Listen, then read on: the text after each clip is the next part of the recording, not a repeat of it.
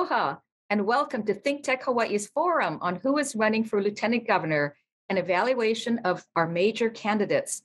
I am your moderator, Louise Ng.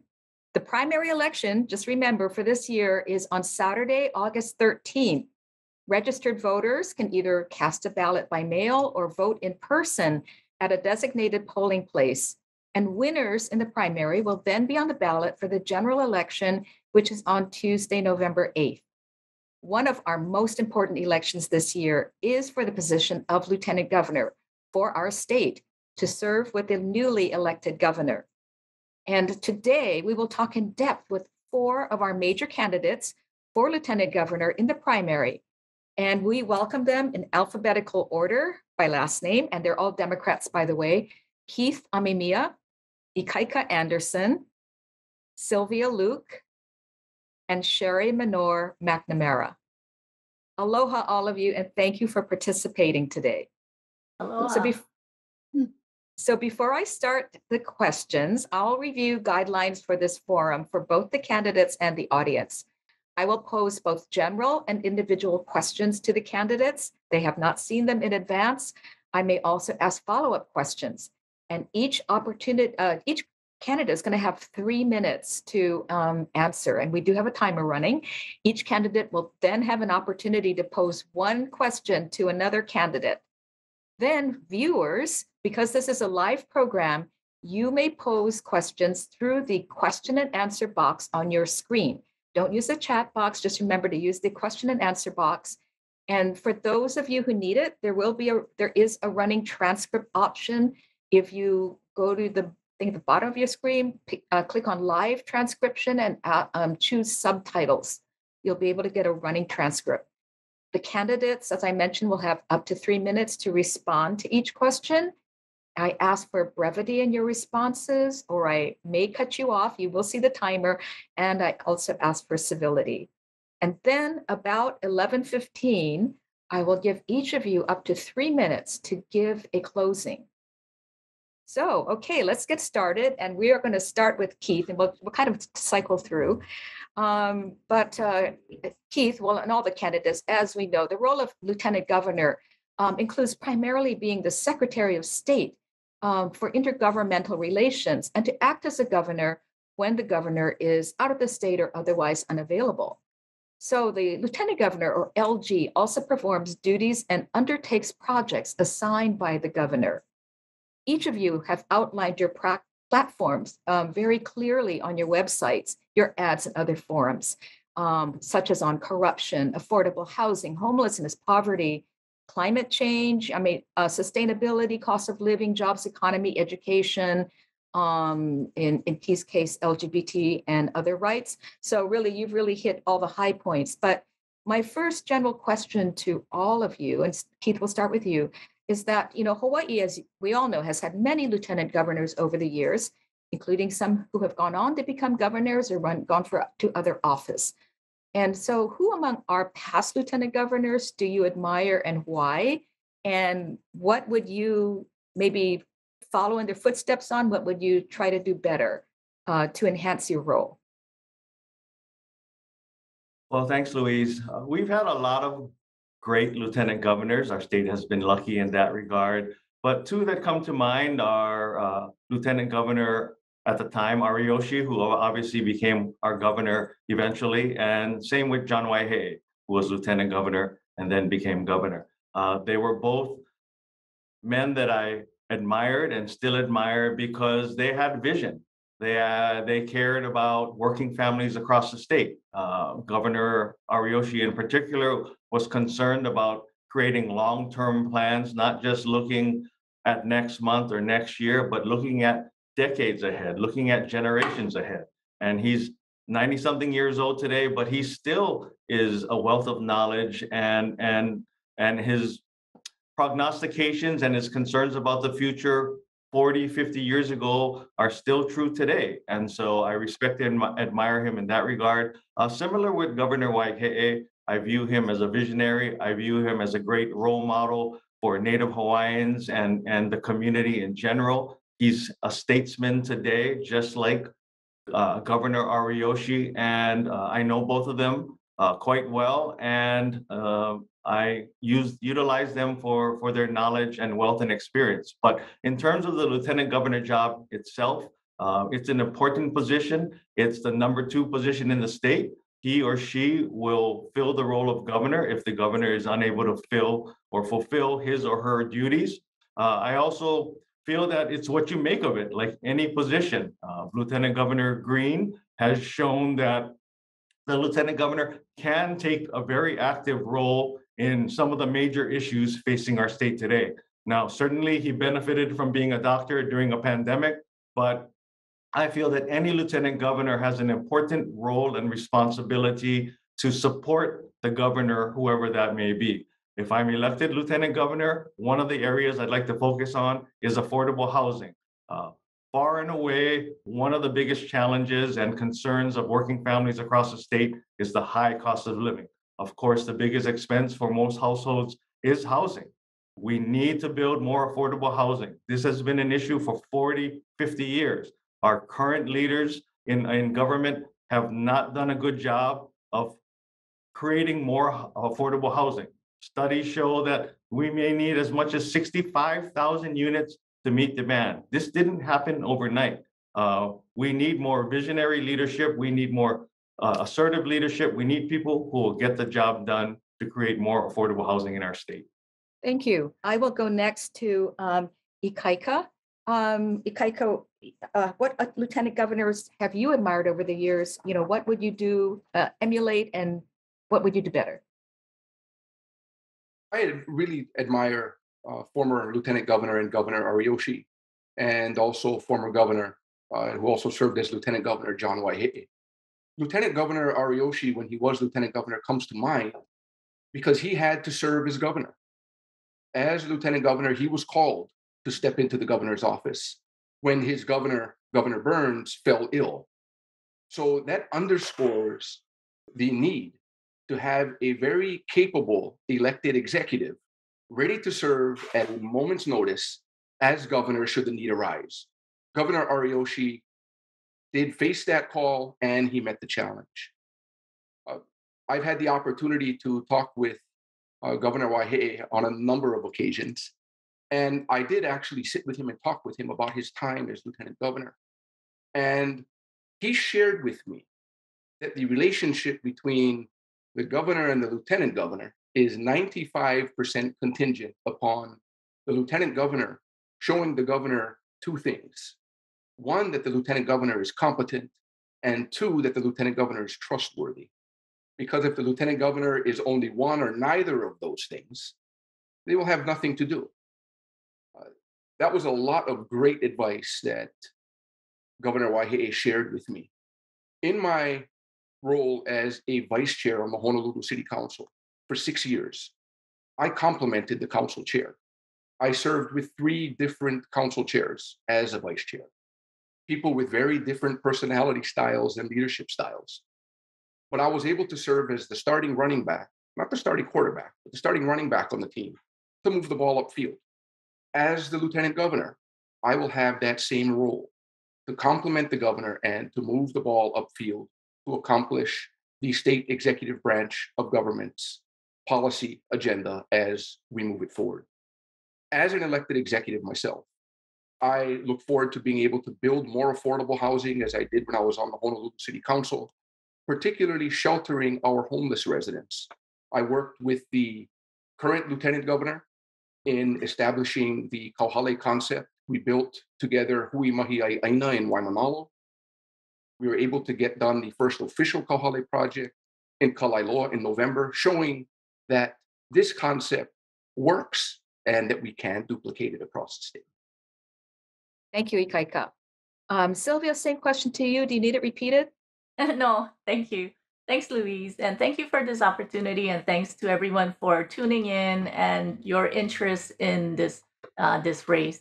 I know when we talk about Lieutenant Governor, people go, okay, you're running for the second in command, and to raise the awareness and raise excitement of the importance of this office is really important. For me, of course, we honor our former lieutenant governors, and clearly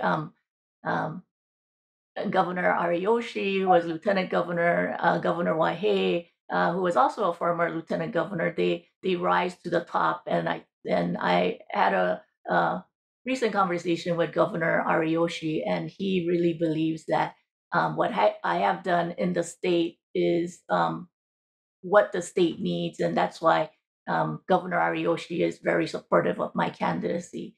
But let's look at what the lieutenant governor does, and let's look at the skill set that the lieutenant governor can bring. And just the last recent lieutenant governors, you had some successes. You had individuals who stepped out of the box, and that is the current lieutenant governor. The current lieutenant governor, because he was able to fulfill that void or the vacuum where the governor needed. So the governor struggled with communicating during a time where it was really stressful, for individuals about what is this new virus, how are we going to deal with it, and the lieutenant governor filled that role by providing communication. And in as much as people thought there were disagreements between the governor and lieutenant governor, in the public side, we saw not too much of that because the lieutenant governor filled that role, and then the governor provided the the the policies and decision that the lieutenant governor actually was able to go and communicate.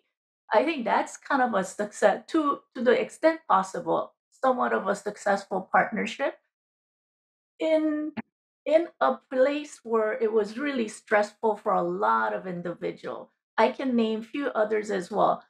Senator Brian Schatz, who was a lieutenant governor, really maximized that office. One of the things that the lieutenant governor is supposed to do is look at all the regulatory framework within the state and look at ways to minimize regulation on businesses or regulations on some of the government methods, and he was able to do that, and he maximized. And because looking at regulatory reform is something that is not very exciting to a lot of people, um, he didn't get a lot of attention for it, but it was something that he was very successful. Thank you, Sylvia. Sherry, question to you. Do you need it repeated? No, I don't. Thank you so much for the question. And also thank you so much for putting on this forum. The ones that come to mind, I've been mentioned before, is Lieutenant Governor Waihee and Ariyoshi. And it's because of the values that they embraced and the way they led, respect, trust, community. It's about the greater good. And I just emulate that because those are the shared values that I was raised with by my mom, who was born and raised in Japan and came to Hawaii, and then my grandparents who immigrated from the Philippines and moved to Hawaii for a better life for their children. And so it's those values and the values that I was raised with by living in Hilo that shaped me who I am. And so that's why I emulate both Waihee and Ariyoshi because of the way they led. And as Lieutenant Governor, I would like to lead in that way because I feel it's important to restore the trust and to start connecting with the community again. And as Lieutenant Governor, I commit to working shoulder to shoulder with the governor because it's important for the Lieutenant Governor to respect the position of the governor and to work with he or she and making sure that he or she is successful in his position or her position. So that is my commitment, to have a good working relationship and to have that trust between us. Two, because of my business experience as a leader of a statewide business organization that represents more than 2,000 businesses that employ more than 200,000 employees across the islands, I have a good pulse of what's going on, and especially after this pandemic and what businesses and working families had to go through. So I would like to lead the effort of an economic recovery plan. And under that, it entails reinventing government, so to speak. So when President Clinton tasked Vice President Gore to come up with this reinventing government initiative, that was one of his most successful initiatives at the end of his presidency, because we do know there's so many outdated regulations, regulations that need to be updated, and just a revamp of everything that's right now currently driving up the cost of doing business, as well as the cost of cost of living, for that matter. And then, as I mentioned, I'm from Hilo, and the only candidate that's from the neighbor islands, I want to make sure that the neighbor island voice is heard and that their voice is at the table. So I will commit to not staying in my fifth floor office, but actually going to the communities and spending time with them on each island, listening to their stories, listening to the concerns, finding solutions together. So that's my commitment to neighbor islands, because too many times decisions are too Oahu and sometimes too Honolulu centric. And finally, I want to focus on education and workforce development initiatives, because in order to start expanding our economic base and keep our keiki here, we need to really invest in education and workforce development. So that is another area that I would like to work on as Lieutenant Governor. Thank you. Thank you, Sherry. Thank you, Sherry. Next question in this area, and kind of related, and I'm taking from some good audience questions. But how do you think the role of the Lieutenant Governor should be changed or expanded given the times?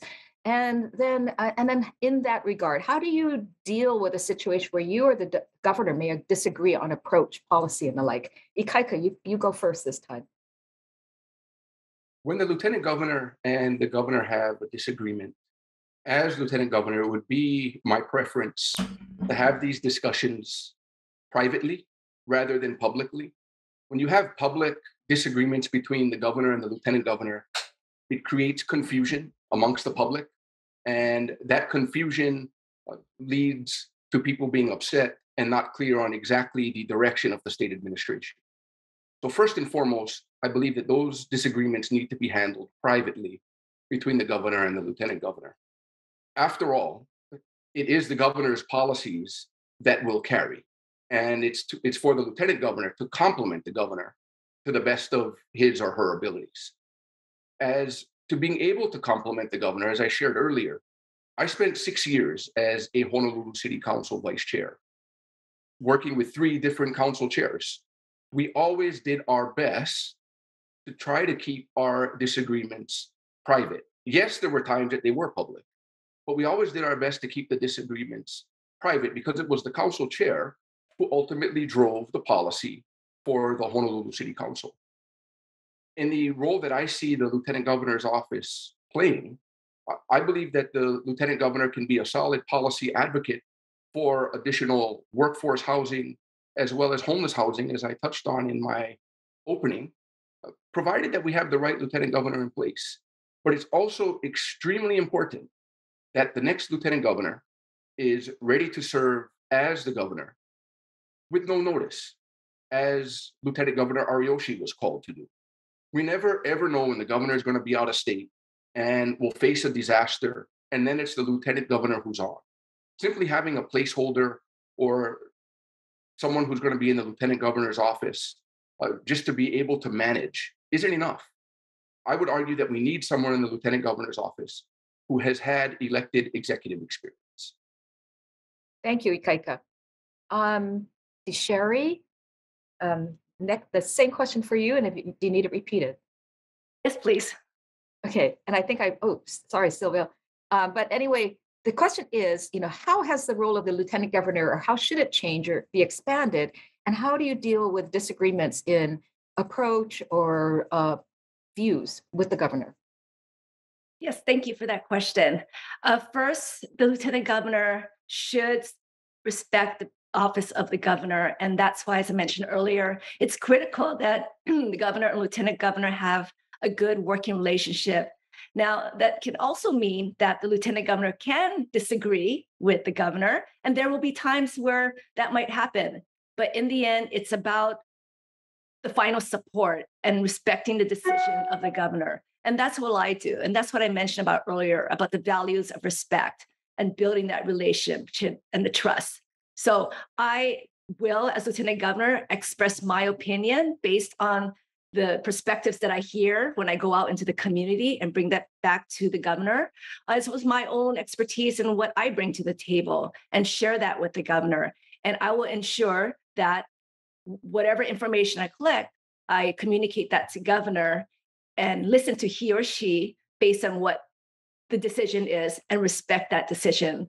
I bring up this analogy where a head football coach or an assistant coach, they may disagree on some of the calls, but ultimately the assistant coach will need to defer to the head coach in order to keep the team together, in order to promote collaboration, and in order to move forward. So that's the kind of lieutenant governor I will be, is one who will respect the position of the governor and to collaborate with the governor and ensure that the governor is successful.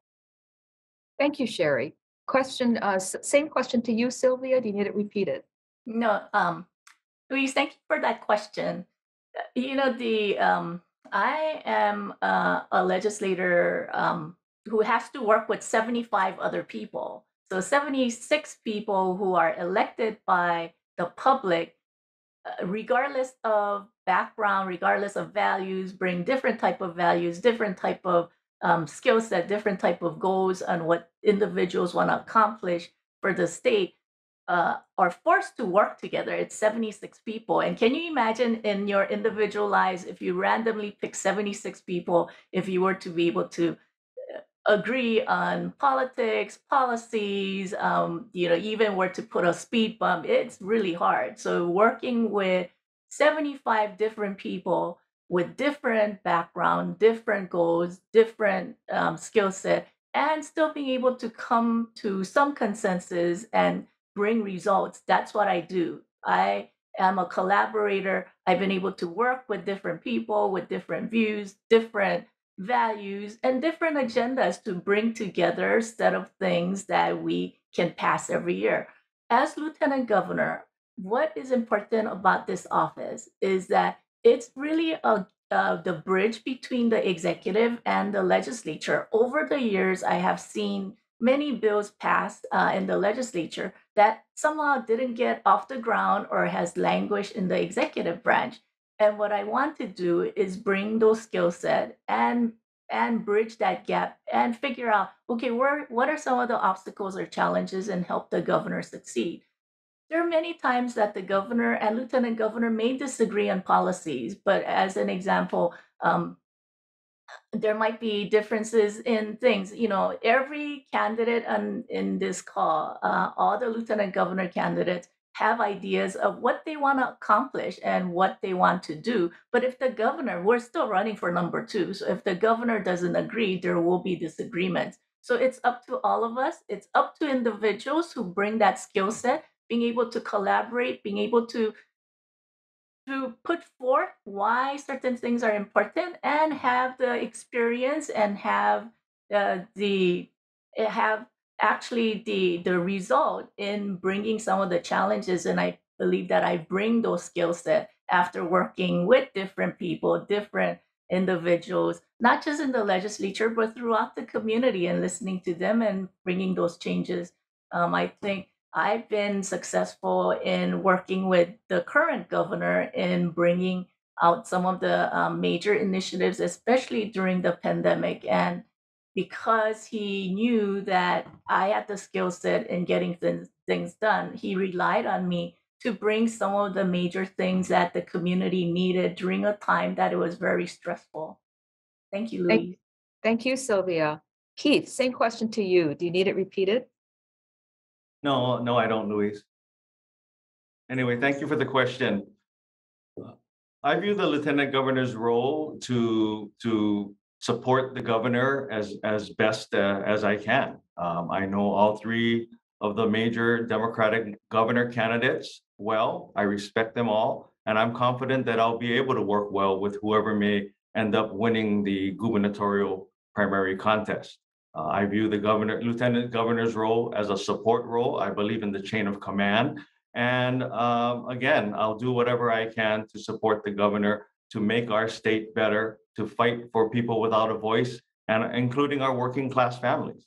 The lieutenant governor's role is important more than ever. There are too many challenges for any one person to address by him or herself. So I look forward to the opportunity to support our governor in the major issues facing us, whether it's affordable housing, homelessness, or climate change.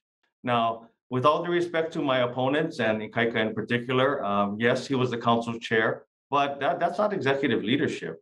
He had a staff of 10. He didn't oversee the city budget. I mean, the mayor is the executive leader of the city and county of Honolulu. I've had broad-based executive leadership experience throughout my career, leading statewide organizations. I was the head of the Hawaii High School Athletic Association for 12 years. The Hawaii High School Athletic Association is comprised of 98 of our high schools across the state. I've visited those high schools across the state many times over. I've been in the communities where those schools are located many times over. I know the communities well. I know the leaders well. I know the working families there well. I know the administrators, coaches, athletic directors, parents in all of those communities well.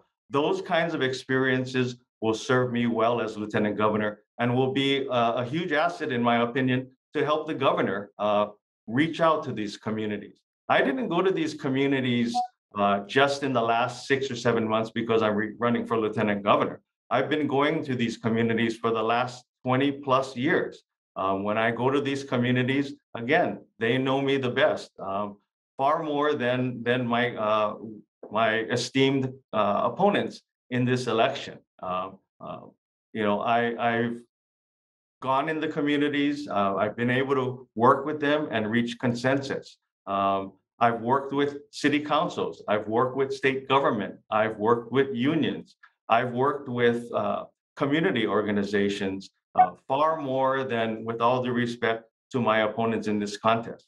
I didn't grow up on the neighbor island. I wasn't raised on the neighbor island, but I have no doubt I've been on the neighbor islands substantively for the last 24 years or so, more than my opponents combined. So again, I have the broad-based experience to know how to address the challenges facing our state, and I look forward to working with our next governor to address those problems. Thank you. Thank you, Keith. Now this section, I'm going to ask some individualized questions of you. We're going to start with Sylvia. And Sylvia, I'm seeing this pop up in some of the questions of the audience too. It's just the trust in government. And it sort of ties into, you've had many years in the legislature to help or hurt your ability to find out of the box solutions. And so how can we be sure, and especially now, given that in 2022, the news about corruptions, how can we be sure that, we can trust government given your long tenure, you're not beholden to long-term interests or supporters, and how do you rebuild trust? Yeah. So trust in government is it's a big issue. And, I've been in the office for 24 years and I first got in office, as some of you know, I was born in South Korea, came here at a young age, didn't know any English. And it was because of a teacher who took time out of her schedule to help me learn English. And even after my dad passed away, it was really the community and the sense of community. And even if our family didn't have much, it was my mom who encouraged me to go into public service. And I think of that as an honor. And the last 24 years I've been in office and fighting for many of the people who didn't have voices, including many of the Medicaid patients, including people who are oppressed, including fighting for civil rights over the years. And a lot of times those things may not have been popular. When I first got elected in 98, we could barely pass discrimination in housing for same-sex couples. And I still stood up for people in the LGBT community and many of the others. When it comes to public trust, we all elected officials and people who are candidates have an obligation to uphold that public trust. And I'm gonna do my best to ensure that we're gonna do our best to ensure restoring public trust, and that may be reforms in campaign spending. That may be ethics reform. That's going to be other things to make sure that our government system is open and transparent. In the last several years, especially the way I run finance committee, we try to be more inclusive and we try to hear as many bills as we can. And sometimes, it was grueling to some of the testifiers only because they had to wait a long time to address many of these issues. But it is an important issue, and you have my commitment to continue to work towards restoring trust in government. Thank you. In that, because of your long, there's some of the candidates have mentioned term limits as part of the effort to restore trust. Of course, you've been a long-term time legislature. Do you have thoughts on term limits, just briefly? Yeah, so I served for 24 years, and all of a sudden, it will be pretty hypocritical of me to just because I'm running for lieutenant governor to say, okay, I support term limits. Term limits is one of the things that is being considered as part of the discussion about government restructuring, and whatever the legislature decides, we would definitely support that. I think the issue is what is the right term limit. So for instance, I know others have said, okay, 8 years or 2 terms of 8 years, but even Ikaika Anderson, who support an 8-year term limit, didn't serve 8 years. He ended up serving 11 years. And, I think during his tenure, he was able to get a lot of things done in 11 years as well. And so I think the real discussion is how do you restore trust through term limits? I think part of uh, the additional other issue is when you have term limits, then it's really the special interests and big money interests that win in the end, because these are the individuals who can finance campaigns and can go and influence politics as well. For me, I was able to bring accountability and even question high cost of rail, and I think it's because of my knowledge in not just budget issue, but it was my ability to question some of these tough issues that I was able to do it. I'm just wondering if term limits would have an opposite effect of allowing some of these legislators or other officials to make some of these tough calls. So it sounds like you're not in favor of term limits then. Is that right? No, we would. I'm just saying that for someone who's served long time, it would be hypocritical for me all of a sudden just because I'm running to say I support term limits. But I think there is a value of that discussion, and we need to have that discussion and figure out, okay, what is that? What is that term limit time period where it will restore public trust, and at the same time um, bring accountability and transparency and bring results for legislators to do its work. Thank you, Sylvia. You raise a good point. There's pros and cons, and so something to consider. I'm going to go to Sherry next. And Sherry, of course, you've represented the business committee for many years in the chamber. And so I think, the question that folks may have is just, can you step back from that and also represent and keep in mind the interests of the greater community, those who are poor, unemployed, need social services and the like? So thank you for that question. Yes, I've been with the Chamber of Commerce for 16 years, representing more than 2,000 businesses statewide that employ more than 200,000 employees. And 80% of our membership is small business, our local businesses. And yes, that is my constituency at this point. But I really felt that I needed to do more and to make a difference and a broader constituency. And that's why I decided to run for lieutenant governor. And that's who I am going to be held accountable to, is to help the working families, is to help our small businesses, is to help the homelessness, is to help the many people that are now facing many challenges as a result of failed policies by some of our policymakers who have served for decades. And so that's where I believe Hawaii deserves a fresh start. And that's why I'm jumping in, is because I can bring the business's perspective to help rebuild an economy, but also leverage my skill set, which is all about listening, about collaboration, about convening different stakeholders to come up with common sense solutions. And so I realize now that with the chamber, I have my own constituency, and that is to support businesses and to advocate for businesses. But now I have the responsibility to appeal to a broader constituency across the islands. And that's why as lieutenant governor, I will commit to going to each island and hearing their issues, hearing their challenges, and ensuring that I listen to each and every story and bring that back to the governor, who will ultimately come up with his or her own policy agenda, and which is the agenda that I will support. Thank you, Sherry. Follow-up question is, what programs do you, has the chamber, have you helped develop with the chamber to help those who are economically disadvantaged, homeless, poor, and the like? So there's been a number of them, but as a result of the pandemic, one of the initiatives that we created as a result of one creative member was the Hawaii Restaurant Card Program.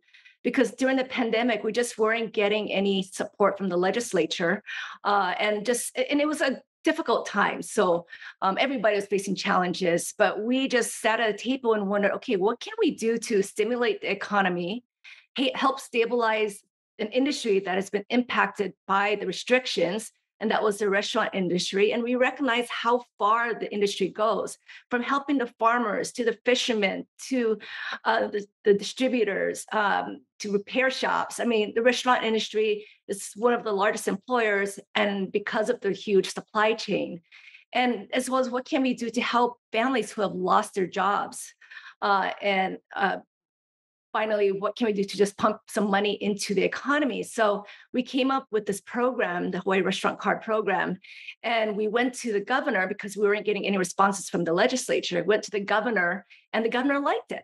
And so he allocated $75 million into this program that turned out to be a $150 million economic stimulus, helped save more than 2,000 jobs, helped keep some of our local and small businesses and restaurants open at the most darkest time in our state's history. And it wasn't just a chamber, though, in the end. It was about the collaboration, bringing the public, bringing the private stakeholders together to come up with, to help execute a program that had a very far-reaching impact. Another project was the Hawaii's Hiring website, a one-stop center where offered a list of jobs, over 25,000 jobs available, because we saw how many got displaced or let go as a result of the pandemic, mainly the hospitality industry. So we partner with the public sector, again, in coming up with this hawaiishiring.com website that allowed those who were seeking jobs from across the islands to see what opportunities are there, and moreover, to ensure that they had this training to retrain for these new type of jobs, to upskill, to retrain, and internships, job interviewing tips, because that's what our people needed at that time, is to find jobs. And that's another project that we came up with. And another one is the Hawaii Biz Pivot program, which again, the governor supported. As you know, many of our small businesses were just impacted overnight. No one had a playbook. And many of them had to use their savings to keep their doors open. So the program provided them grants to cover some unanticipated costs as a result of the pandemic, which again helped them keep their doors open. So there's a number of other initiatives, but these are the ones that arose because of the pandemic and led to us being more creative and innovative of what kind of solutions we could come up with to help the business community, the working families, and just the state overall. Thank you, Sherry. I'm going to turn to Ikaika next. And Ikaika, there has been some references to your job at the city council, but how would you apply what you learned at city council to state government and to an executive position? So let's get to that question first. Well, first of all, the Honolulu City Council chair is indeed an elected executive. The legislative branch, of which the Honolulu City Council chair serves as not only the chair, but the chief presiding officer, is a branch of more than 155 employees. And when I was the chair, comprised a budget of nearly $24 million. It's the council chair that works with their team to put that budget together and to also be able to advocate for it in front of the council's budget committee. So it's not just merely supervising a staff of 10. The Honolulu City Council chair, in supervising the entire legislative branch, has the Office of Council Services that have researchers and attorneys. You also, as the council chair, supervise the Honolulu City Clerk's office, which has a number of people in that office, including the city clerk, who is the city's chief elections officer. So there's a solid elected executive role in that regard. As the Honolulu City Council chair, when COVID hit, I made the very difficult decision to close the legislative branch. And Honolulu was one of the first, if not the first, branch of government in the state to close. And I made that decision with the information that was available to me at the time. But the actions that I took proved to keep the 155 plus staff members in the legislative branch safe. Additionally, when COVID did hit the Honolulu City Clerk's office, I found out at 9 o'clock on a Tuesday morning of the outbreak. By 12 noon, I had a team headed by Dr. Scott Miskovich of Premier Medical Group on the ground conducting COVID testing for every city employee, not only the legislative branch, but I also extended this to Mayor Caldwell's executive branch of government employees who wanted to be tested.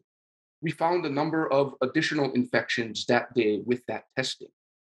But that is the difference when you've served as an elected executive. When you have those decisions come down to you, you're able to act quickly. I would be able to apply that to being lieutenant governor because lieutenant governor's office, likewise, is an elected executive position. And we need to remember, when the governor is out of town, the responsibilities of the governor's office don't travel with the governor. They stay home here in Hawaii with the lieutenant governor.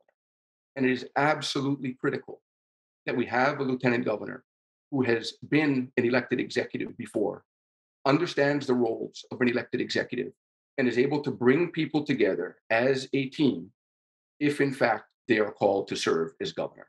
The team that we will have comprised will be able to do just that. Thank you. Thank you, Ikaika.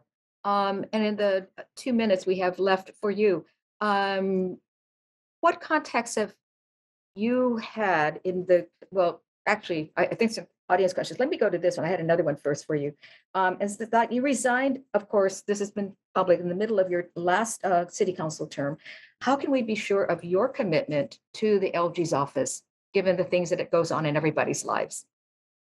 That's a very fair question. When I left the Honolulu City Council 3 months prior to my term ending, I remain a primary caregiver for my grandparents who raised me. My pop is 90, my tutu's 87. We live in a multi-generational household. They live right across the lawn from me. In addition to tending to my grandparents' everyday needs of helping them with their shopping, getting them to doctor appointments, when I left the council, I was also in the process of gaining primary physical custody of my minor children. I was successful in gaining primary physical custody of my minor children. I'm raising my kids today as a single father. Very difficult time for my family, but there was no magic pause button that I could press and hold off on tending to my grandparents and gaining primary physical custody of my keiki for the final 3 months of my term. What I did do is talk to my colleagues and talk to one of my former staff members about succeeding me on the council and finishing my term. I will point out that Alan Kekoa Texera, one of my staff members who served as my deputy chief of staff, was appointed by the council to complete the final 3 months of my term. There was no special election that cost the taxpayers of the city and county of Honolulu any additional monies. There was no learning curve for any successor to have to learn to finish my term. My staff member did that, no cost to the taxpayer.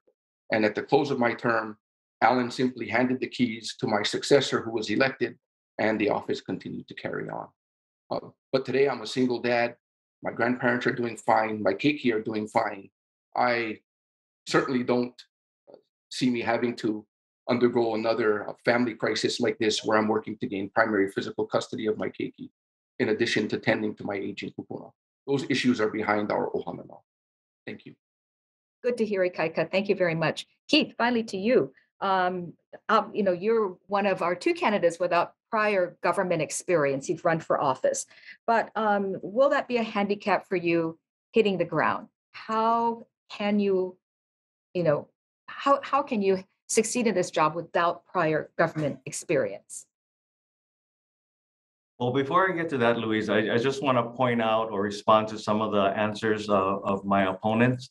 They all represent the status quo, Louise. And Sherry mentions her role as leading the Chamber of Commerce, but during her tenure, she consistently opposed minimum wage. She consistently opposed paid family leave. And she touts the fact that the chamber represents or is comprised of 80% small business. But you look no further than the chamber website of the 33 board members on the chamber board. None of them represent small business. Sylvia mentions her position on campaign reform. Well, the legislature had a golden opportunity to address legislative or campaign reform in this last session, and they failed to do anything meaningful. I'm the only candidate with a real plan to address the corruption at the Capitol by imposing term limits, by banning fundraisers or fundraising during the legislative session, by eliminating financial conflicts of interest with legislators, and to require legislators to comply with the Sunshine Law. In terms of Ikaika's situation, I'm glad you pointed out the fact that he left the council early. I sympathize with his family issues, but he also took a job with a union with strong ties to the rail project before he left office as well. And that's not even mentioning the thousands and thousands of dollars that both Sylvia and Ikaika have received from Dennis Mitsunaga and Milton Choi during their tenures on the legislature and the city council respectively. They're compromised. They're going to continue to be beholden to special interests if they're elected as lieutenant governor. Now, in terms of executive leadership experience or elected officials experience, all of us as candidates do polling. We ranked or asked our respondents what's important to them. And I know other candidates in important offices had the same data or results as me.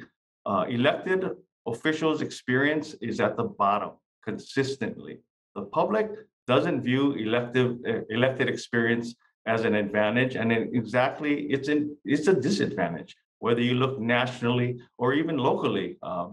First-time candidates often fare well against long-time executives, and that's because they're tired of the same old. They want new, fresh leadership, and that's what I'll provide as the next lieutenant governor of our state. I mentioned earlier my tenure at the Hawaii High School Athletic Association. That is by far, with all due respect to my opponents, the kind of executive leadership you need as lieutenant governor. Thank you. Thank you, Keith. And follow-up question. We've got about 3 minutes left. But while we appreciate your platform ideas and you lay them out well in your online, can you tell us that as lieutenant governor, how do you think that you can get done the goals that you have? Well, as I mentioned earlier, I view any job you take as what you make out of it. As lieutenant governor, I expect and want to hit the ground running. And I've shown an established track record of getting things done, working with people, and finding solutions to the problems facing our state. I mentioned earlier my tenure at the Hawaii High School Athletic Association. I've also served on the Board of Education. I've also served in a leadership role at the University of Hawaii. Those kinds of roles will serve me well as your lieutenant governor. I would venture to say that politics is considered by some to be a blood sport, but so is high school athletics at a time, in many ways. You have to deal with so many different constituencies. As I mentioned, 98 different high schools, 34,000 student athletes across the state, thousands of coaches. You deal with the media, you deal with the legislature, you deal with city councils, you deal with unions, you deal with community groups, you deal with balancing Oahu versus the neighbor islands, private school, public school, large sports like football with smaller sports like bowling. You always have to have a broad-based perspective on how to make decisions. I've had years of experience in running a statewide organization with many similar issues and challenges that the lieutenant governor will face. You always have to balance issues. This is not a job to hit the ground or to start with no experience leading a statewide organization And that's why I feel I'm best suited to be our next lieutenant governor. Thank you, Keith. I'll go to some general questions now, or maybe more issue-oriented questions. And this time we will start with Sylvia. Sylvia, of course, affordable housing and homelessness have just been intractable problems, and the legislature has tried to approach them in different ways, and still we have this problem of a housing crisis. What are your ideas for preparing us in the near future and the far future for solving these very deep problems in our community? So affordable housing continues to be the number one issue that plagues the cost of living for the residents of Hawaii. So there's two different issues. It's really affordable rentals and fee simple home ownership. So dealing with affordable rentals, we have committed over $200 million in recent years to build out about 1,300 units. And so that's why we're seeing things like at Alder Street and right in Cook Street, the number of affordable rentals that are being built. Clearly, the success of trying to build out $200 million worth of affordable rentals has been shown to be successful. That's why this year we provided another $300 million to Rental Housing Revolving Fund, the agency in charge of building out affordable rentals. That should be able to yield about 1,700 in the next 5 years.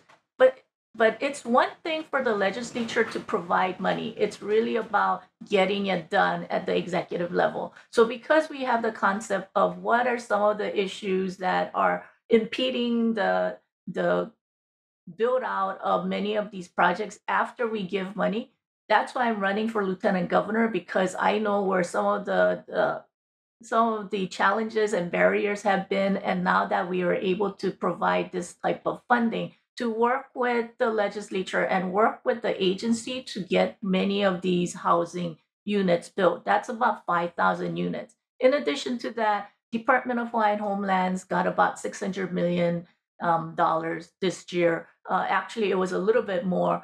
And if we were to deal with Native Hawaiian housing, we're dealing with affordable issue for the entire state, because whether it's mental health, whether it's justice reform, whether it's housing, in the center of many of these issues is Native Hawaiian population. So with the $600 million, we're working with Department of Hawaiian Homelands to build about 5,000 home ownership units. These are major significant projects that need guidance. It needs people who work with some of these issues, figure out where some of the barriers, and make sure that it gets done right. So I am excited about this opportunity to transition from the legislative role and helping our departments build many of these units. Thank you, Sylvia. Sherry, my question to you is regarding the legislature. You've worked on the business side of this, and on the legislature, how as LG, can you use your position to make things happen in the legislature in terms of moving bills along or the governor's policies and the like? Thank you for that question, Louise. And before I answer that question, I'd like to clarify, excuse me, and respond to Mr. Amemiya's comments. First of all, under my leadership, we have supported minimum wage increases in some sessions. Back in 2020, we did. This session, we did. We supported an increase, and we just wanted to work with the legislature to come up with a manageable increase. 2021, yes, we did not support a minimum wage increase because, as you know, small businesses were dying, and they could not absorb any additional higher cost. So similar to HLTA, where you provided misinformation that we're a big business organization, we are small businesses, 80%. Small businesses. So I just want to respond to that. Although you do work for big businesses. Again, you say you're a high school, you led a statewide organization of high schools, and that's very admirable, and I admire what you've done to it. We're talking about today, the economy, which is something that's so critical to get back on track. And as the president of a statewide organization that works with the economy, works with businesses, works with all stakeholders, this is the experience that I bring. So, in part of that, as to answer the question that Louise posed, I've been doing this for 16 years, and part of it is to build relationship with the legislature, build relationship with all 76 legislators, understanding their perspective, understanding their concerns, and also understanding who they are as a person and building those relationships, earning their trust. So I understand how to do that. I understand how to navigate the legislature as well as the administration, because we've worked with all aspects and all levels of government. I've been able to form relationships. And that's what I will do as LG, is to continue to strengthen the relationships at the legislature, with the administration, as well as leverage all my relationships that I've formed throughout my career at the chamber in 16 years. And that goes beyond just the state level, but the national and international levels, and explore the opportunities that we can bring back to Hawaii so we can get our economy back on track. Thank you, Sherry. Ikaika, my question for you has to do with the economy. Such a big issue for us all these days. But how are we, with the cost of housing cost of living getting worse, recession threatening us? What are your concrete suggestions for mitigating the effects of the economy on Hawaii and helping our communities thrive? First of all, the state government needs to work to build additional workforce housing. If our people do not have a roof over their heads and a door to lock behind them at night when they come home, that's a huge challenge. So the first hurdle I believe that we need to overcome is building more housing. And we can do that by inventorying existing state properties that are conducive for development and looking to provide housing opportunities there. As far as the economy, I would like to see state government do more with agriculture. As a former county elected official, I have a lot of experience, and my team has a lot of experience in looking at core services. County core services, as we know, police, fire, lifeguard, trash pickup. I would like to see the state start to treat agriculture as a core service. And in treating agriculture as a core service, our team believes that we'll be able to give greater incentives to our farmers to actually produce food, and we'll be able to bring down the costs of delivering these foods to our consumers.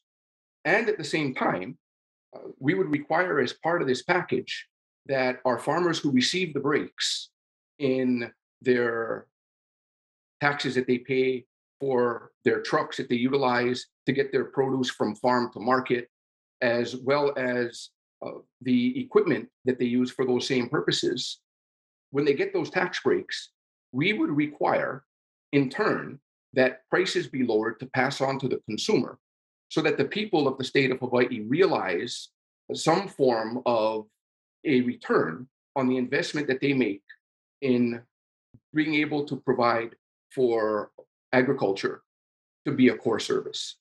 We really need to treat agriculture as a core service. And I think that that is another opportunity to grow our economy. But in doing that, as I mentioned earlier, we absolutely have to provide more housing. With the Department of Hawaiian Homelands, I simply can't understand why the legislature hasn't moved to already provide additional rental opportunities for Native Hawaiians in the Department of Hawaiian Homelands and on that wait list. So many Native Hawaiians, for whatever reason, cannot afford a fee simple loan. But if we provided additional rental opportunities, which our team will look to do, that would provide some additional means for people to be housed. Thank you, Ikaika. And finally, Keith, one of the areas that we haven't touched on that is also very important is education. And the future of education, how we're going to prepare our kids for the workforce. But is it time to rethink the idea of one state, one Department of Education? Are there other areas in education that we should be rethinking as well? Well, as I mentioned earlier, I had the privilege and honor of serving on the Board of Education. I also served in an executive capacity at the University of Hawaii. So I have the background in education. I have the passion for education. I also was involved in high school sports for 12 years, as I previously mentioned. So, education is a commitment as far as I'm concerned. More needs to be done. in terms of allocating resources to education. In terms of one state, one district, if you will, that is something that I'm open to revisiting or looking at. I know that's been talked about in the past in splitting up the state into school-wide into separate districts and not just having one state body in terms of education. And the reason I'm open to it and that we should consider it is when I was in charge of high school sports, and it still exists today, they're not under one statewide umbrella. They're divided by counties, more or less. You have the Oahu Interscholastic Association, the Big Island Interscholastic Federation, the Maui Interscholastic League, which encompasses the Maui high schools, Lanai and Molokai, and of course the Kauai Interscholastic Federation. And anyone involved in high school sports, whether you're a coach, athletic director, or a school administrator like a principal or vice principal would tell you they cannot fathom or wouldn't fathom having it any other way. It's more effective. It's better to have local people making local education-based decisions on what's best for our students across the state. So I'm open to it. I know it works in athletics, and I think it can work in education as well. And so I'm supportive of it and I'm open to it. And I think that's something that's ripe for discussion.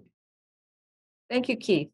Okay, now we're supposed to do this right at 11. I think we're pretty on target, but this is kind of the fun part maybe for you, which is that the candidates will each have a chance to ask another candidate a question. And this time we will start with Sherry. Sherry. There's no rebuttal, right? No rebuttal. You'll have some chance at the end, but this is your chance to ask a question of one candidate. Okay. 3 minutes. Question is to Keith. You keep saying that you're not a career politician, but have spent the better part of the last 4 years running for different political offices. Isn't that, by definition, a career politician? Because in a July 16 interview with Hawaii News Now about your mayoral campaign, Agent N quotes, he promises he's running for the job and climb the political ladder. So I don't know, that to me, that sounds like you're a career politician in the making. So this is my second run for political office. I haven't run for office prior to that. My last run, as everyone knows, was 2 years ago for the office of mayor. So I certainly don't think that constitutes being a career politician. I go back to what I've always said. My career has been dedicated to public service. My career has been dedicated to going out in the communities, working for them, fighting for people without a voice, fighting for working families. I've been out there, and for 20 years, they've been struggling. If anything, their standard of living has gotten considerably worse. I'm committed to working for them. That's why I'm running. I have no other ulterior motives than to work with the communities across the state. As the saying goes, let's take this show on the road. I'd love to go with my fellow candidates to any community they name, and let's hear from them. Let's hear from the community members. Have I been there for them? Have I visited them beyond just running for lieutenant governor? I've been there for 20 years, as I've said, or over 20 years. I know them well. I respect them. They respect me. And I look forward to hearing what they have to say about whether they consider me a career politician or not. Thank you. Next, we are going to go to Sylvia. Sylvia, who is your questionee? Okay, let me see. I will ask a question. Since all the candidates were pretty civil, except Keith, who just came out and then decided to attack all of us. So I will ask Keith as well.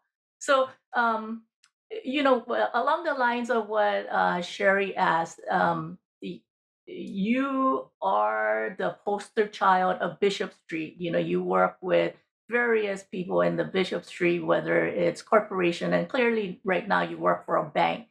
So how do you differentiate yourself where you're not beholden to big developers, Bishop Street, and even the appointments that you have gotten? If you were a complete outsider, you would not have gotten the appointment on the Stadium Authority, which is pretty reserved for people who are connected.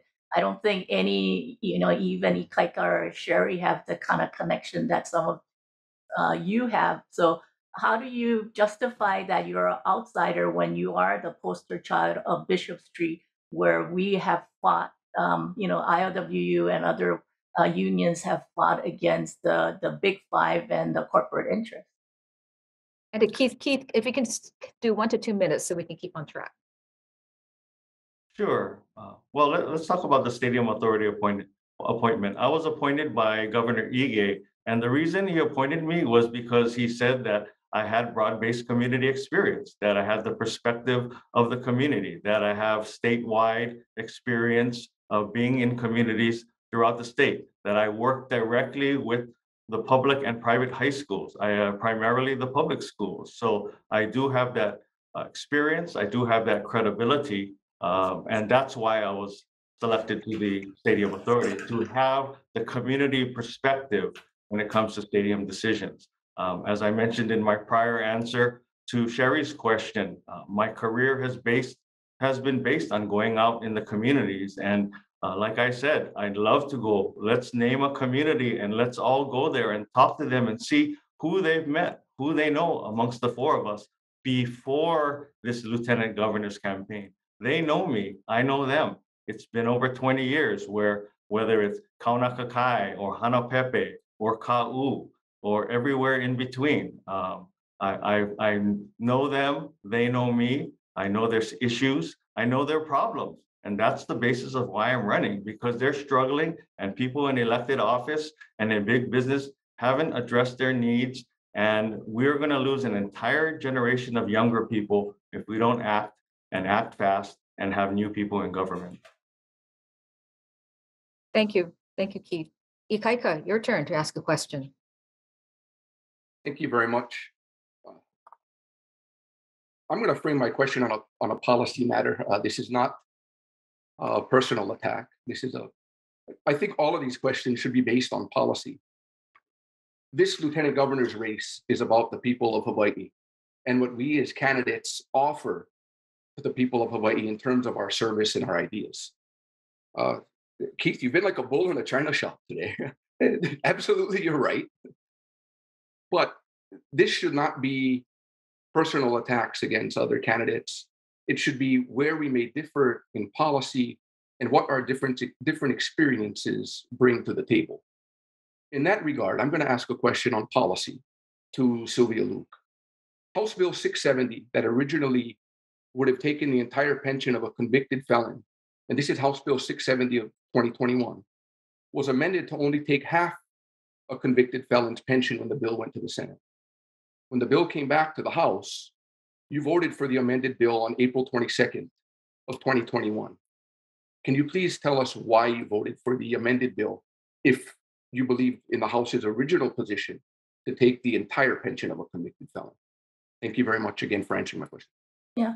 No, thank you. Thank you, Ikaika. I think that's a fair question. And I think, when the bill that Ikaika is referring to is the legislature's attempt to take away pension from individuals convicted of a crime. So one of the things that we were grappling that year was looking at the Kealoha situation and other, at that point in time, it was a lot of city corruption, even DPP and others. And then so the legislature looked at that issue and said, hey, if people are convicted of a crime, and they were working, they shouldn't get pension. And so as member of the House, we had a bill saying, okay, you should lose your entire pension.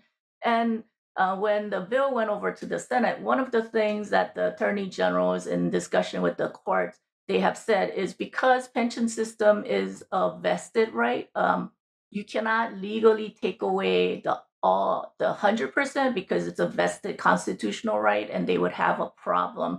So because of that, unfortunately, in the end, we had to vote for a 50% because the attorney generals and the judiciary involved said, okay, even if we want to penalize individuals who got convicted of a crime, Constitution protects these individuals. I think that warrants a question if we should put into the constitutional amendment whether in certain situation when we're dealing with crime and dealing with people who are convicted of a crime while they are in office, that we remove that constitutional protection to allow for 100% elimination of a pension. So thank you for that question, Ikaika, and thank you for the opportunity to clarify.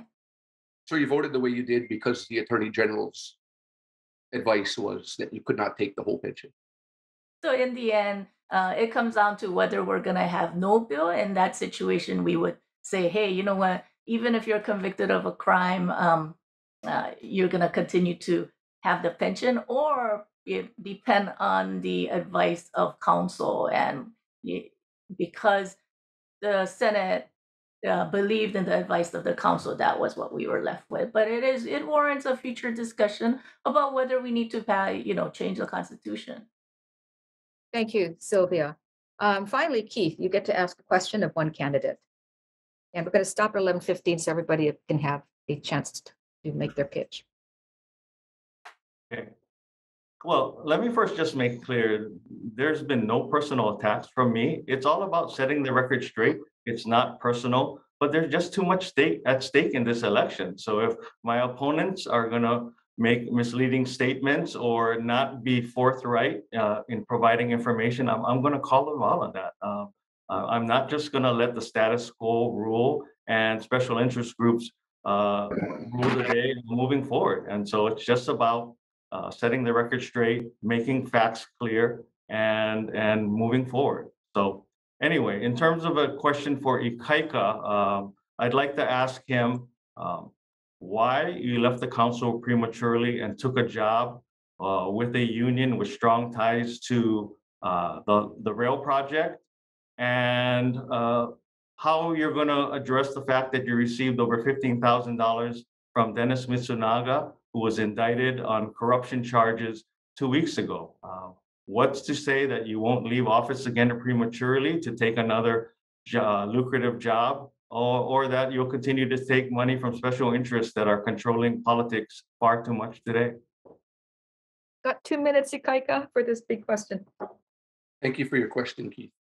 As I mentioned earlier, I departed the council to tend to family crisis, tending to my aging grandparents, while at the same time gaining primary physical custody of my children. I accepted the employment with the local 630 because working there offered me the opportunity to work in a closed environment that was closed to the public and our general membership. So I had very low risk of contracting any illnesses and taking those illnesses home to my grandparents and my children.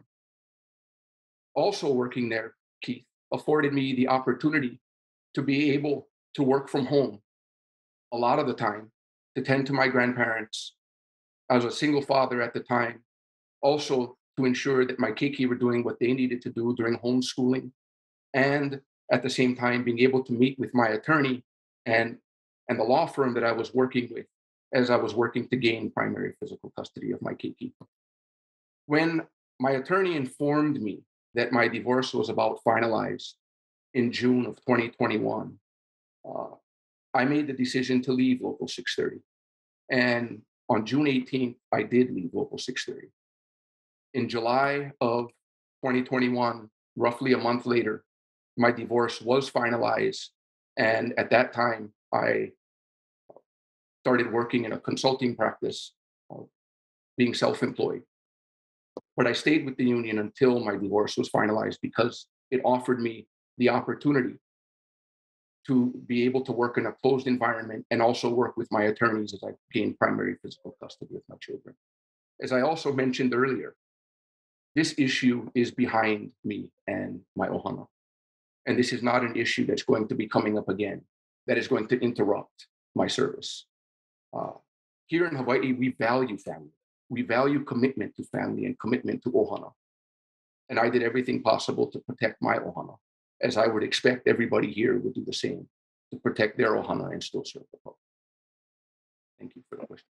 Thank you, Ikaika, and you got us right on time. We're going to have 3 minutes now for each candidate to address questions. I'm sorry we didn't get to audience questions, but if you may have been following, it seems the big issues are like the cut in UH funding. Maybe if you have a chance, you can address these use of state lands for housing, how to deal with corruption, how to deal, get away from big interests controlling, diversifying economy, knowledge of the community, making us more business friendly, and then, health issues, mental health, public health. What do we do about vaping, positions on marijuana, vacation rentals? So with all of that in mind, we're going to start from the back. And Sherry, you get your chance for your pitch.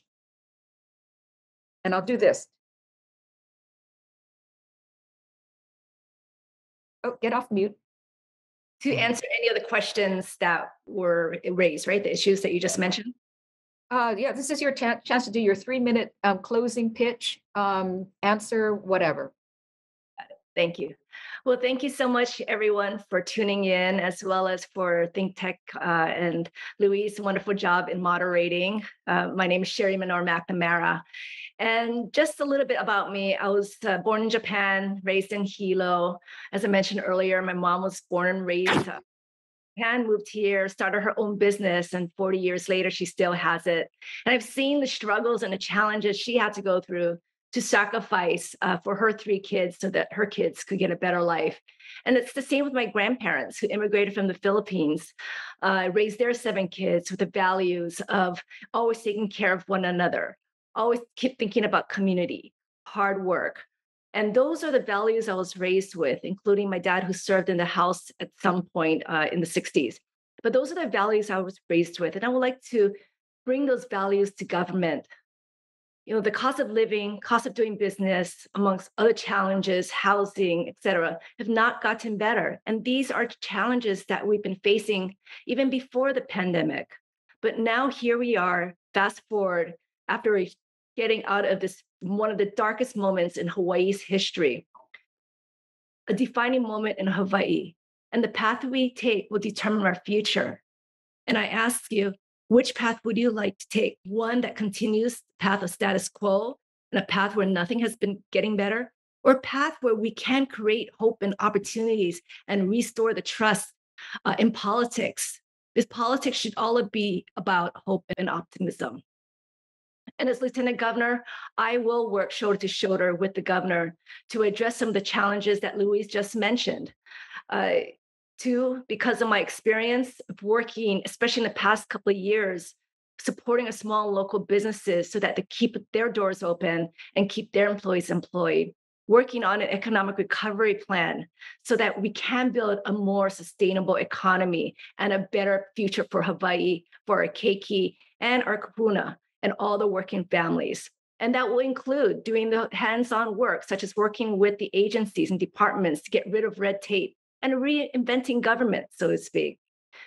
Also, it's important that we invest in education and workforce development and strengthening our talent pipeline, because ultimately we want our kids to stay here, but we need to create opportunities for them, create those jobs. And we can't wait until tomorrow to do it, or day after, or 5 or 10 years from now. We need to start now, and that will take collaboration, working with the public and private stakeholders. And that's what I'm at Chamber, is working with high school students, working with community college and different stakeholders so that we are creating a stronger talent pipeline. And finally, my one that holds dear to my heart is, because I was raised in Hilo, I've seen growing up how our policies are so Oahu-centric and where neighbor islands are not treated as the same. So I am committed, and I will regularly and extensively go out into the communities across the islands to listen to you, to hear you, to ensure that your voices are brought back to the governor, and to work with the legislature to address the many challenges that we face today. So I humbly ask for your support. As a first-time candidate, I still bring 16 years of working with the legislature and administration. Again, your vote means a fresh start for Hawaii. So my name is Sherry Menor-McNamara, and I humbly ask for your support for a fresh start. Thank you, Sherry. Sylvia, you're next. Thank 3 you. minutes. Thank you, Louise, and thank you for ThinkTech Hawaii to provide this opportunity to hear from the various lieutenant governor candidates. As you can see by the enthusiasm of all the candidates, I think we all believe that, hey, we are going to do a great job for the state of Hawaii. And I I want to applaud the other candidates for their willingness to put themselves out as well, because running a statewide office is pretty tough, and it is it is a really hard decision that each of us have to make. But I think one of the great things about running for lieutenant governor, and this is something that I have also done as finance chair, is go out to the many communities and many communities to hear their needs. And as chair of the finance committee, we were able to go out to Lanai City to look at the a situation where barges don't come in. If the barge doesn't come in Lanai, you don't have food or you don't have supplies for the entire week. And, it's those kind of things, which is really heartbreaking. And you go out to Pihonua and look at situations where tourists have overrun a hiking trail that they shouldn't be. And, you go out to Molokai and you go out to Lapahoehoe and look at some of the broadband issue. And if you were to drive from Kona all the way to Nahalehu, for an hour, you're not going to have internet service. So, good thing there's only one road going to Nahalehu. Otherwise, it's pitch dark. But it's those kind of things that I've been able to do, not just because I'm running for statewide, but reconnect because I've been in the legislature hearing from the communities out there that really struggle and really need our help. Over the last several years, has been an honor. I look at public service as an honor, and I look at the opportunity to serve as an honor. And when I first got in a couple of decades ago, my mom encouraged me, and she was a single mom who struggled, but she really instilled in all of us about public service. The last 2 years, when the governor needed help, the governor turned to me to help with unemployment. So I helped set up the 200-man satellite office at the convention center with putting 600 people to work. And I also helped them to utilize the federal funding. And, in as much as Sherry talks about, okay, restaurant card, well, I created that budget, pull people together and help the governor create that budget. And it wasn't just about restaurant cards, it was about rental subsidy. And so when I look at the LG's office, I'm the only one who has been doing the role of the LG, helping the governor, helping the state succeed. And I am very thankful for this opportunity. And I look forward to working with the next governor to fulfill some of the mandates and responsibility of the state. And aloha, I would be grateful for your support and your vote. Thank you, Sylvia. Ikaika, your chance. First, I'd like to thank ThinkTech for this opportunity to get to come together with all of the Democratic major candidates running for lieutenant governor and allowing us to talk story with you as well as with your audience. Can't thank you enough for this opportunity. A sincere mahalo nui loa.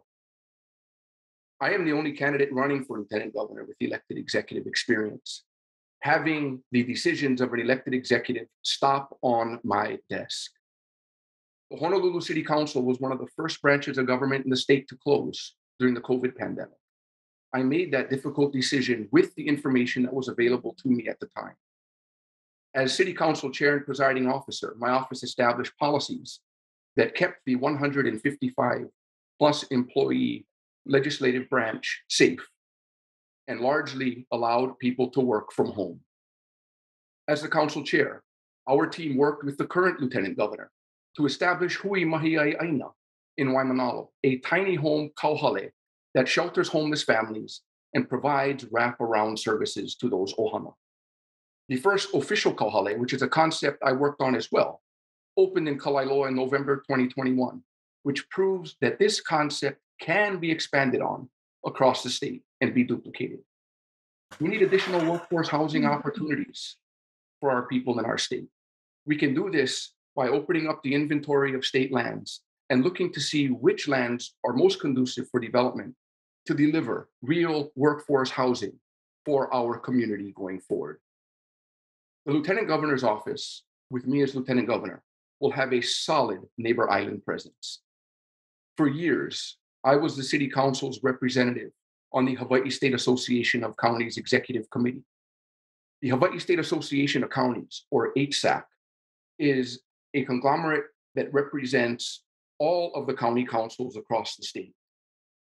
Every single month, at least monthly, I join my colleagues from the neighbor islands to talk with them about issues important to our residents across the state. Sometimes we met in Honolulu, sometimes we met in the neighbor island counties. My team and I were also very fortunate to be guests in the homes of a number of my neighbor island colleagues. We also need a lieutenant governor who can talk about the policies, not only that they hope to build, but can talk to the people throughout the state of Hawaii, how they're going to build upon their existing experiences, the track record that they've already built, to absolutely prove that they will be an effective lieutenant governor. I'm a team player. The team that we put together, just as the team that we put together when I was Honolulu City Council chair, will be able to collaborate with the next governor and move Hawaii forward. I'm Ikaika Anderson, Democratic candidate for lieutenant governor, and I'd be honored to have your vote as we move forward to protect Hawaii's heart and soul. Thank you very much again for the opportunity, ThinkTech. Thank you, Ikaika. And finally, Keith. Thank you, Louise. I'm running for lieutenant governor because we need change. I'm the only candidate in the race that's not a career politician or a lobbyist.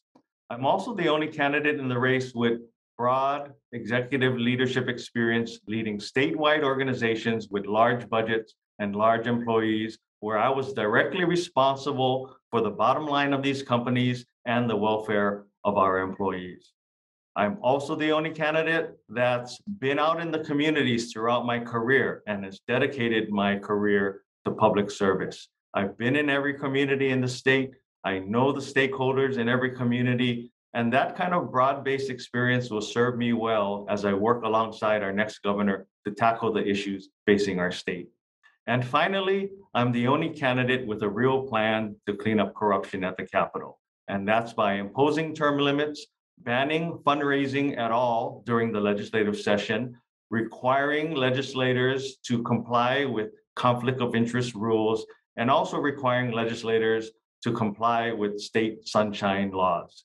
We need to do all of that before we can meaningfully address the issues facing our state, such as affordable housing, homelessness, and climate change. Thank you very much for this opportunity, and I humbly ask for your vote and your support. Mahalo and aloha.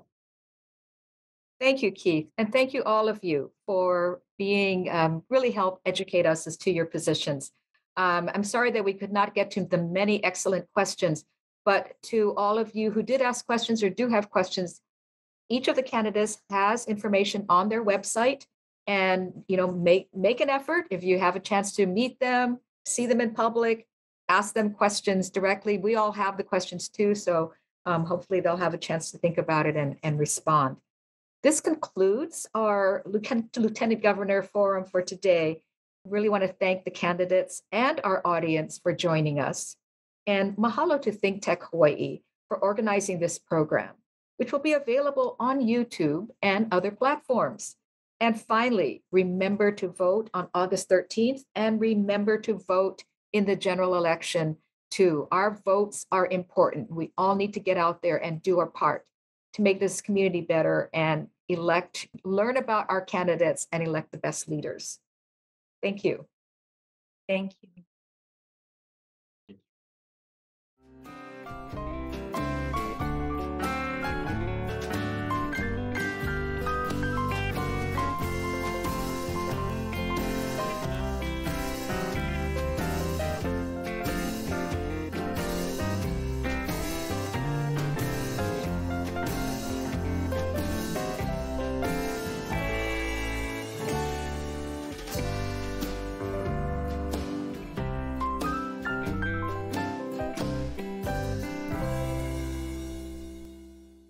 Thank you so much for watching ThinkTech Hawaii.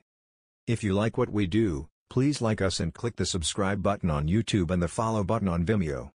You can also follow us on Facebook, Instagram, Twitter, and LinkedIn, and donate to us at thinktechhawaii.com. Mahalo.